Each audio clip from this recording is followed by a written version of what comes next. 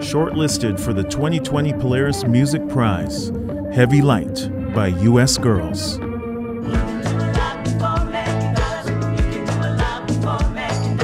Meg Remy is U.S. Girls. She started in 2007 as a DIY solo project, putting her debut together on a 4-track tape recorder. Today, her most recent album counts more than 20 musical collaborations.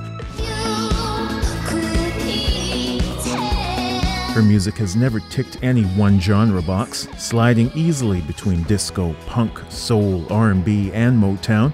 Remy writes music that leans heavily into themes of patriarchy, capitalism, and life-destroying pollution. U.S. Girls has been shortlisted twice before for the Polaris Music Prize.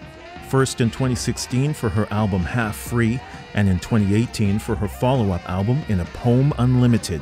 Why does U.S. Girls deserve to win?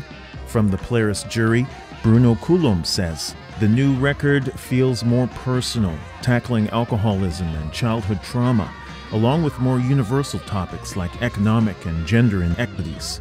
It may be U.S. Girls' strongest effort to date."